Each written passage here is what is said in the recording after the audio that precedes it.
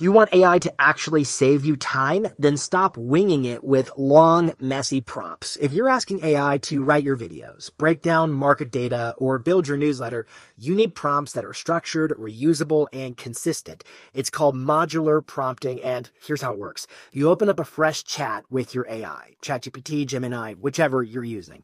You're not running the task yet. You're using the chat to build the prompt for that task. So go back and forth, refine the goal, outline the steps, shape the logic, and then once it's all dialed in, you ask AI to format the final version.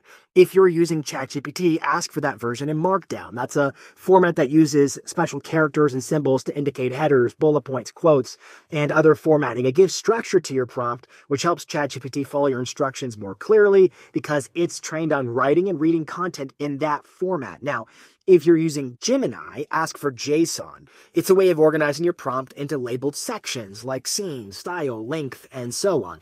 Think of it like handing Gemini a perfectly filled out form instead of a messy paragraph. Because Gemini was designed to work with structured data, JSON helps it lock in and follow your instructions more precisely. So here's the realization.